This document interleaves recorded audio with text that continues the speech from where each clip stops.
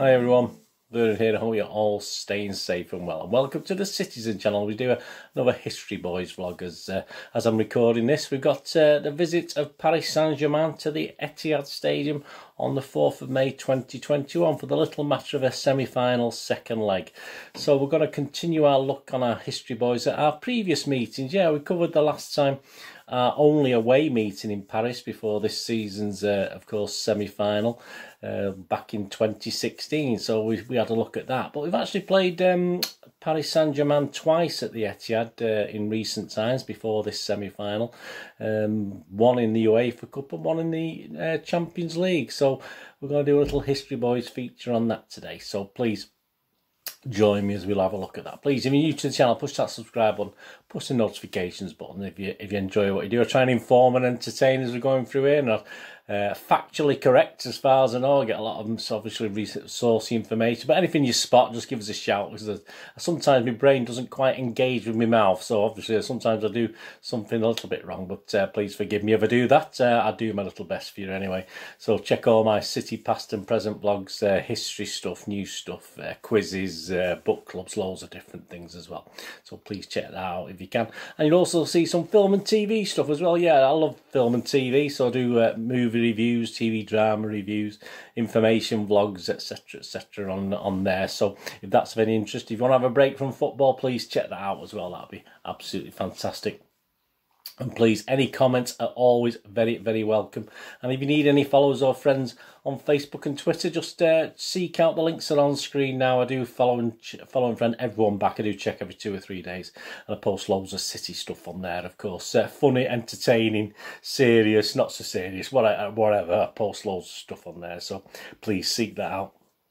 And if you've no time to leave us a comment today about City, about this game, or about the games against PSG, or anything you want to comment about, if you've no time to do that, just give us a little thumbs up. It's nice to get views, but it's nice to get thumbs up as well. Right, on to the History Boys then. Manchester City versus Paris Saint-Germain. Yeah, we first met on the 3rd of December 2008 at the Etihad in a Group A match it was at the time. The group had 5 teams, but because of the machinations of this UEFA Cup and how many teams, I mean there's lots of teams in it, we only actually played against a team once, so we didn't play home and leg games. We actually only played one leg, so obviously that was sort of picked out at the start, who you're going to play at home and who you're going to play away. So it could be either of those, obviously. And City's third game was a match against P.S.G. We'd actually led the group after 2 wins. We played 2 and won 2, which actually had already meant by that stage that we qualified for the next round, so that wasn't too bad, was it? But P.S.G. was struggling a little bit at the time. They'd actually drawn 1 and lost 1, so they needed to do something to get through and progress in this UEFA competition. As I say, it was a bit of a. I mean, do you think what we've got now is a bit of a mess? I mean, it was even more so then. So we're going to go back to 3rd of December 2008. Yeah, just have a quick look at that one. Attendance, not the greatest attendance at a 47,000 capacity Etihad, don't forget. 25,626, and it did end a 0-0 draw, so what wasn't the most exciting of games. City team that day had Hart, Zabaleta, Benheim, Dunn, Company, Garrido, Ireland, Elano, Vassell, Sturridge and Joe. Yeah, subs, we had Benjani, he came on in the 49th minute. Casido, he was unused. Schmeichel was unused. Bertie was unused. Logan was unused. Haman came on in the 75th minute, and Evans came on in the 65th minute. So that's some great names for City fans of that ilk and memory. Even you say it's 13 years ago, it does seem a long time ago. PSG had players like Landro, Traore, Brilliant, Camara, Sacco, Pancrati, Makelele, Clement, Rothen, Kesman, Luyendula. Sub was Geely, he came on in the 69th minute. Aman came on in the 59th minute. Hurrao came on in the 32nd minute. Pardon my pronunciations, if I get any of these wrong.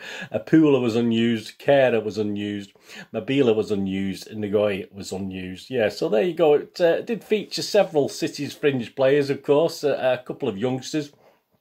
of course, you might recognise from that team sheet.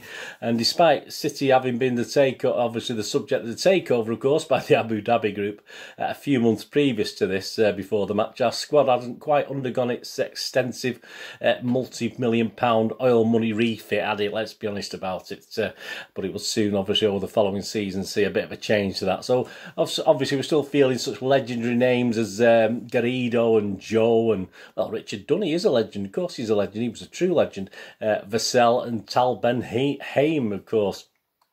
PSG were not much better. Their little transformation was still about 3 years away at the time of this game. So instead of the Ibrahimovic and Di Maria and Cavani and Verratti, we had the likes of Roth and Kesman and an ageing Makelele were about as exciting as PSG could offer and the Parisians could offer for the match. Yeah, as I said, it was a 0-0. The match was fairly tepid. I mean, it did have its moments, don't get me wrong, but it did end 0-0, which still guaranteed City at least second place then by that round. And we couldn't finish any lower than second. As I said, we'd already qualified anyway. And that gave us the ability to drop any of the teams that dropped out of the Champions League. So there you go. I mean, even in those days, we still had this thing where losers come back into it. So there you go. So we did have the ability by finishing second to avoid that, obviously, and another sort of seeded mess around of a draw, obviously, for the next round.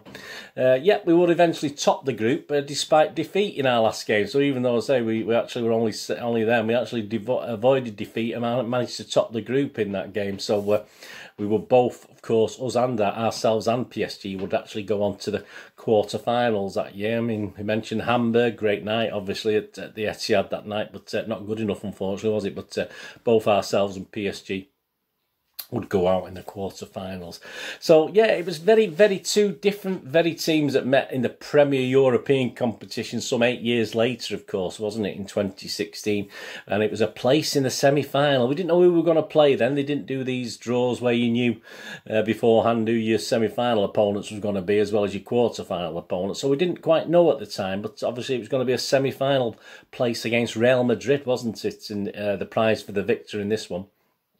But as stated in the last History Boys have done, and you probably know anyway, a 2-2 draw in Paris the previous week had turned the two-legged affair slightly to City's advantage, perhaps more so than these days, where PSG are perhaps quite a good, a lot better away from home, but not quite as good in those days. But we still have the business to do, of course, at the Etihad on Tuesday, the 12th of April, 2016. Pellegrini was in charge, of course. He took us to that semi-final against Real Madrid. We've not been at our best, had we, that season. Leicester were the surprise package, of course. We kept expecting them to blow up, but they never did they? And with just six leagues games to go, they were fairly, well, not miles clear, but they were clear and firm favourites for the title, obviously. We sat 4 points ahead of United, and we're still going for Champions League qualification, of course. At that stage was still, well, as it is now, something we needed to get, wasn't it? We'd secured a Carabao Cup victory, which, no surprise there. But in the Champions League, we'd had more or less smooth progression to this quarter-final. We hadn't had any real hiccups as such.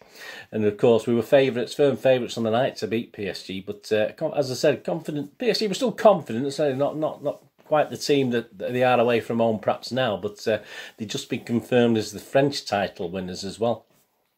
So if we go through the teams that night, a good crowd, 53,039. The teams that night City was Hart, Sagna, Otamendi, Mangala, Clichy, Fernando, Fernandinho, Navas, Silva, De Bruyne and Aguero. The subs, Torre come on 83 minutes, Delph on 87 minutes, Iheanacho on 92 minutes, Caballero, Boni, Kolarov and Zabaleta were all unused.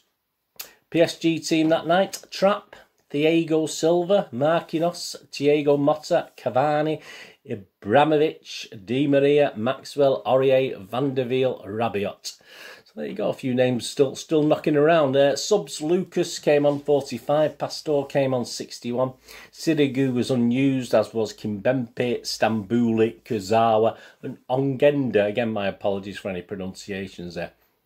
So rather than just a match report, as we did with the last History Boys feature, we're going to go over to the wonderful King of the Kippax magazine for a fan's view of the night and a fan's view of the game and report as featuring King of the Kippax issue 233, May 2016. So obviously it's the feature entitled "How Was It? How Was It for You?" So we're going over to that, to the fans feature, and of course we're going over to Mr. Steve Parish, who was obviously there with many of us that night to watch this, but just his little views on the game and what happened. So my little excerpt from the King of the Kippax there. So here we go. As fans streamed off the Metrolink, I was a bit surprised for a club facing allegations of racism 2 years ago that PSG fans were remarkably diverse. I suspect also that having given us the Metro in the Paris, they weren't too impressed by our local version. Oh, nothing wrong with our Metro, I think it's all right. You'd also think that City might have thought twice about greeting the arrival of a team from Paris with explosions. It's a football match, not a royal birthday. No, part of the course. Well, maybe it was to say we can celebrate being in the UEFA semi-final in other ways than booing the anthem. City with Yaya on the bench, Company not ready, and Aguero thankfully fit after the Pullis treatment against West Brom. Started brightly, but PSG gradually took control of possession, aided by a referee, no surprise there, who had known if he was Spanish might have got a shout of "Dos equipos sobrito" as PSG pushes went unpunished and City nudges through free kicks. From one justified free kick way out, Ibrahimovic bent the ball over the wall, but Hart tipped it over for all possession. It was PSG's only real chance of the half. Yeah, Hart played pretty well again. City, meanwhile, had some good play on the counter. Sergio shooting well wide after neat passes by Silva and De Bruyne. And when in the 25th minute, Ibrahimovic was dispossessed by Fernandinho in his own half, De Bruyne put Sergio through to be brought down by the PSG keeper, Trapp for a penalty. Trapp escaped a red card, and when Sergio put the penalty wide, Trapp's actions looked to be well rewarded. Miss a penalty? Never heard of it. Oh, never happens. PSG had been knocked back a bit. Navas shot past the post, and at half-time City was still in command of the time, though the fans were maybe more nervous than the players. Yeah, I think we were. I mean, it's still to say we were still going through at that stage, but one goal could change everything, couldn't it? Highlight of the half, other than getting the penalty, was Son Tom's personal catering service. There you go, well done, Son Tom. He braved the queue for the burgers before kick-off, and then was told it was a 10-minute wait, so they delivered it to his seats. They could catch on. There you go, fantastic. Food delivered to your seat at the Etihad. Who'd have thunk it? On the restart, PSG once more took the reins, but City's defence was resolute, if a bit messy. From one unjustified free kick as Fernando nicked the ball before any contact, Ibrahimovic's kick round the ball was turned around the post by Hart. Again, City came back with a series of corners and PSG were under a bit of pressure. With two defenders booked in quick succession on 75 minutes, a bit of one-touch play around the PSG penalty area, Clichy to Navas to Fernandinho, saw De Bruyne take one touch, then curl his shot into the corner of the net. Sergio, in an offside position, had to breathe in to let it past his chest, but no one, not even PSG, claimed he interfered. Perhaps if VAR had been around, we would have had that scrubbed out as well, you never know.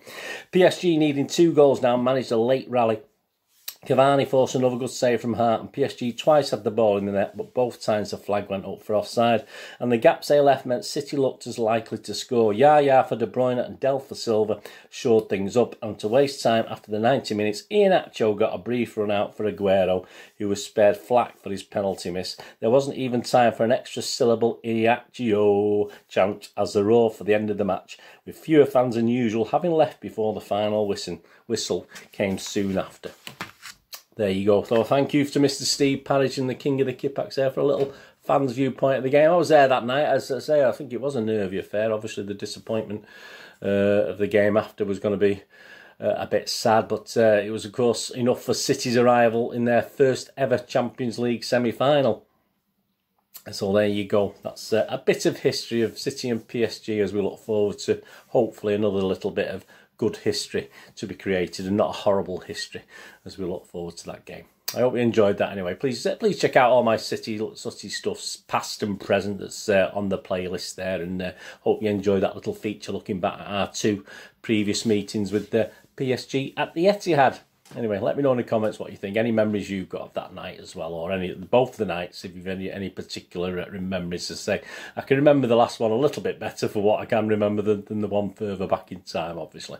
Anyway, thanks for watching. Whatever you're going to do the rest of the day, have a great one. Look after yourselves, look after your friends, look after your families. More importantly, let's all look after each other. Till we meet here again on the Citizen channel, or perhaps you have a look at my film and TV channel, wherever it is. All I ever say to you is please stay safe, Blues. Come on, City. Thanks for watching. Bye for now.